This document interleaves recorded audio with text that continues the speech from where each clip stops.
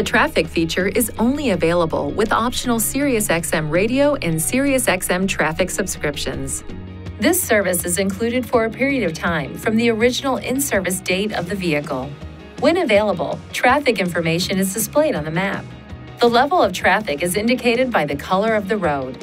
Green indicates free-flowing traffic. Yellow indicates moderate traffic. Red indicates heavy traffic. And orange and white stripes indicate a section of road seriously affected by a traffic event. Icons for a variety of traffic factors, such as accidents or road work, are also displayed on the map.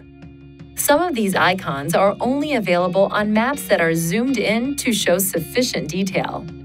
To view information about specific traffic events, touch Info on the launch bar and then touch SXM Traffic. Next, you can choose to view traffic events along the set route or events that are near the current vehicle location.